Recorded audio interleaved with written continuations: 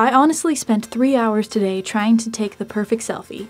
It's 4 a.m. and I've only liked one photo I've taken.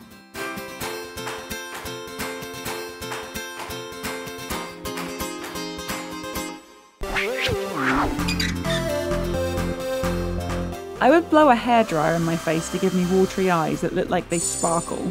I fell off my horse because I was busy taking selfies. I climbed onto the roof so I could get good lighting, but I ended up rolling off and landed on the trampoline, and the bounce was so strong that it shot me through the dining room window. I stuck my selfie stick out the car window to get sunlight in the picture. I deleted about 100 pictures in a row until I got it right. I put in 30 minutes of different facial expressions and nearly an hour out in the cold.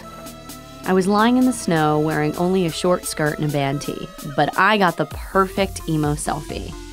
I used to record myself and then screenshot the poses. I woke up at 5 a.m. to catch the 6:30 a.m. sunrise for this picture. I regret nothing and everything.